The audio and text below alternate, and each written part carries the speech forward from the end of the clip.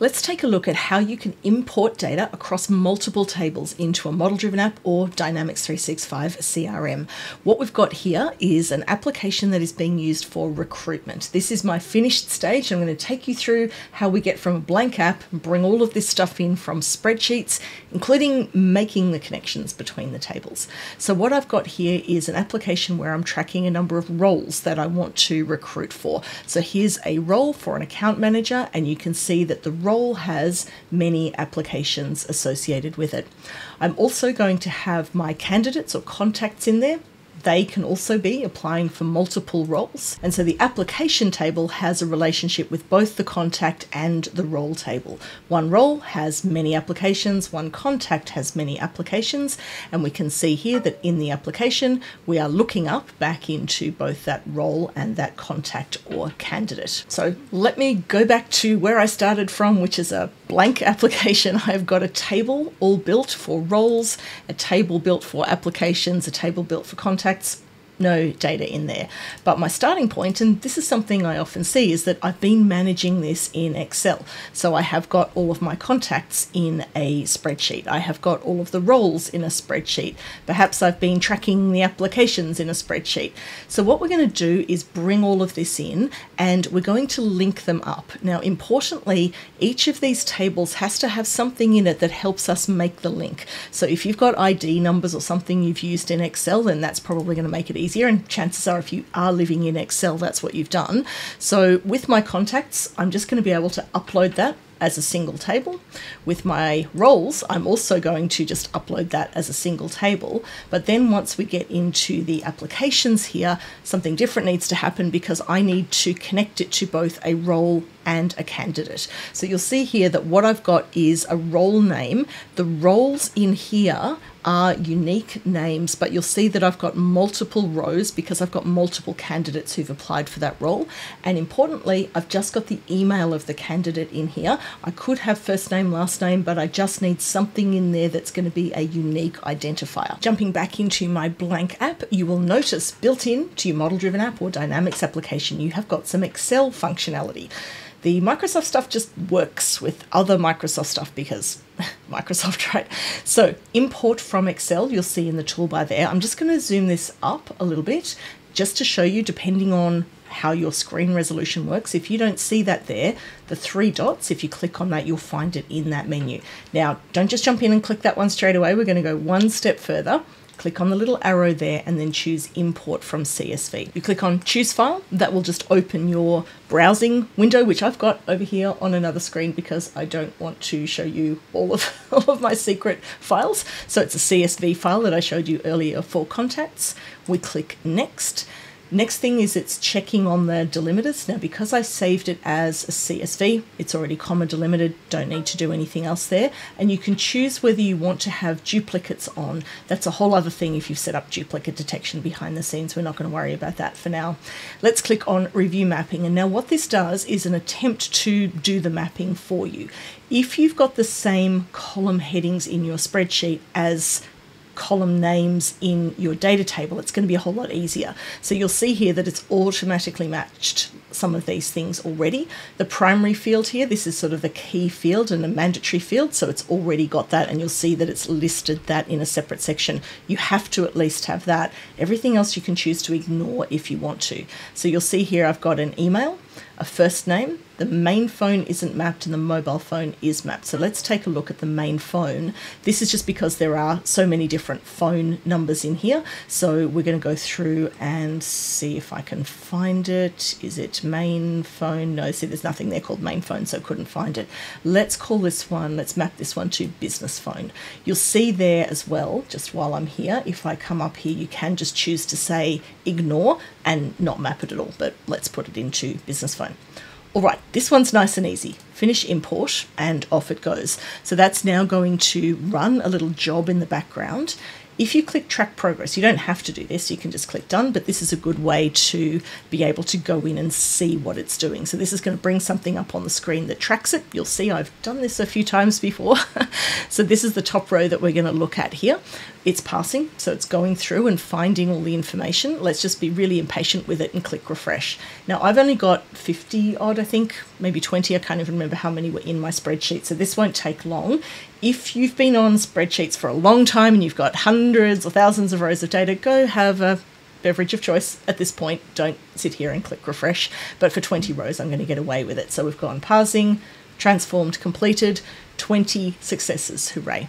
Just to show you an example here, if you do get any errors, they'll come up in that column, and you can come in here and see the failures, and it will give you information about why things have failed. Often things like the lookup reference could not be resolved. It'll sort of tell you which row it is in there. We'll come back to this one a little bit later when we do our applications.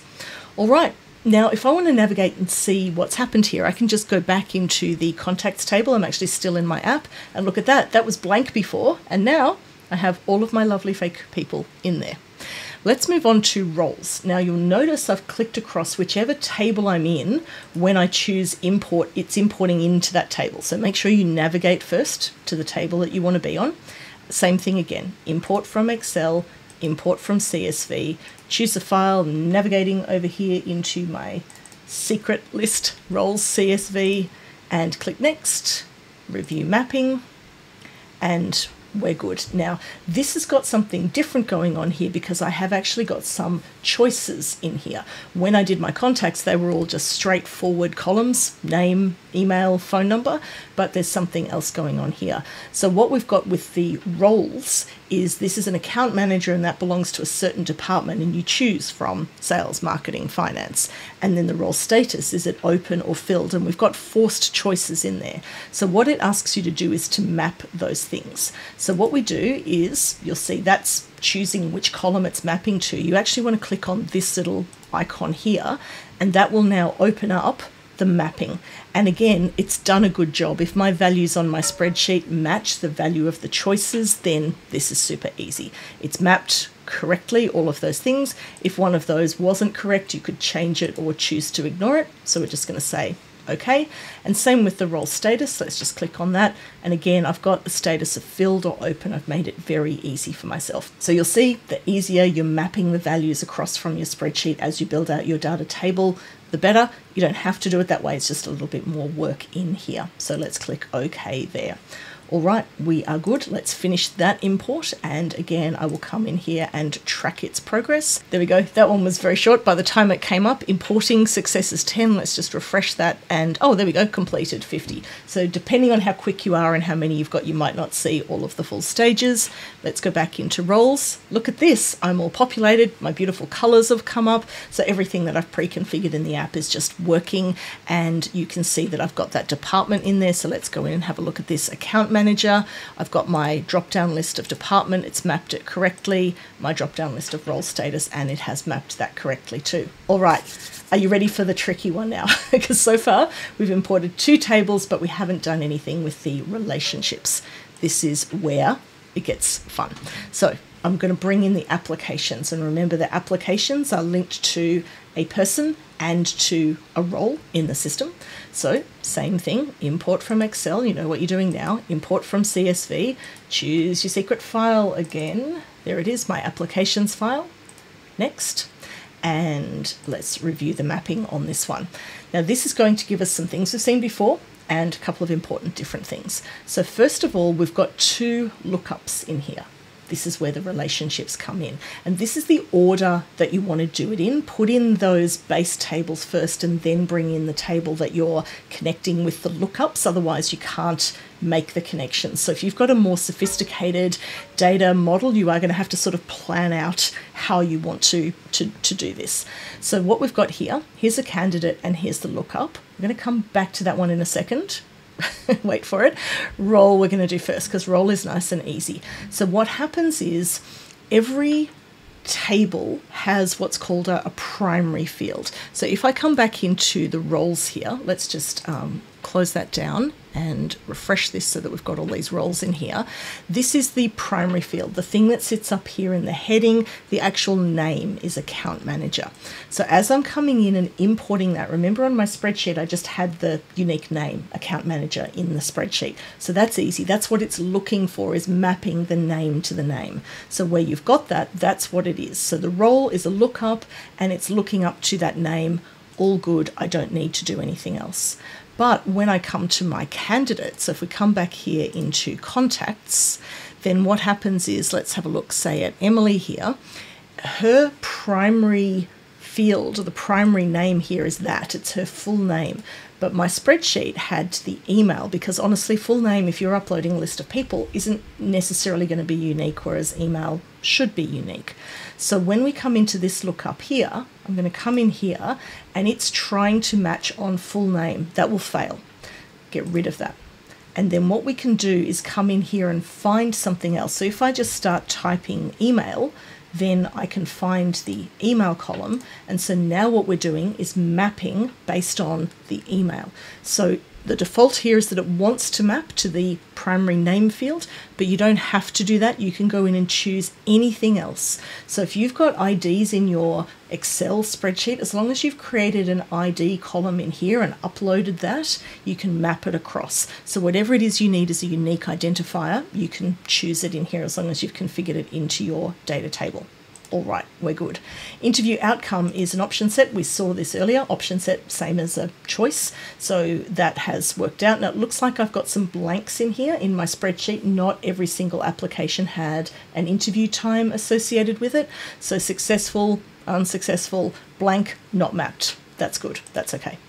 And was an offer made? 2 options, yes or no. That's quite straightforward. And again, didn't have values everywhere there. So we've got some blanks in there as well. I think we're good to go. Shall I press the finish button? Are we good? Actually, one more thing before I press the finish button. You can actually save your data map in here. So if this is something where you're going to do this more than once, we can call this applications. And then what will happen is that when you want to do this again, if you're bringing this in another time, I mean, honestly, try and work in the app once you've moved there. But if you have an ongoing situation where you need to bring things in from a spreadsheet in this manual way, you can save that. And then other times when you come in here, instead of having to do this mapping every time, you can just choose that from the drop-down list and it's basically saved all of that mapping, especially something like that where it's a bit fiddly. That's good. All right. Let's track our progress here and see how we go. So while we're waiting for this to pass, I'm just going to come back in here and show you this one where it failed the last time round when I did this. So this one is saying the lookup reference could not be resolved. So this is one, and you can see here that I've got the same one twice, the column value. So this is telling me when I did that mapping into saying here's the lookup from the application to the contact, it couldn't resolve that. In other words, there was no unique value for that one, so that one didn't map. So I can go back into my spreadsheet and it's pretty clear on telling me which ones are in there and figure out what went wrong. Completed. Oh no, 15 errors.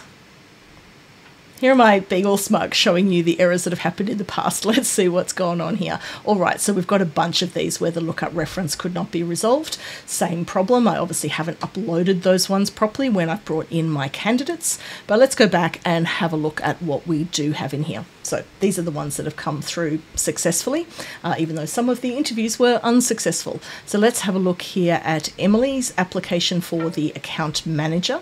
So we'll come in here and look at this. This is looking good. I've got an application process. There's the application number. It's linked to the account manager role. It's linked to Emily. Just to prove that, we click through to Emily and it's made that connection.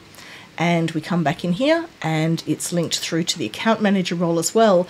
And in that account manager role, it's populated that subgrid as well. I'm going to go away and fix up those failures. If you'd like to know more about model-driven apps, keep watching here.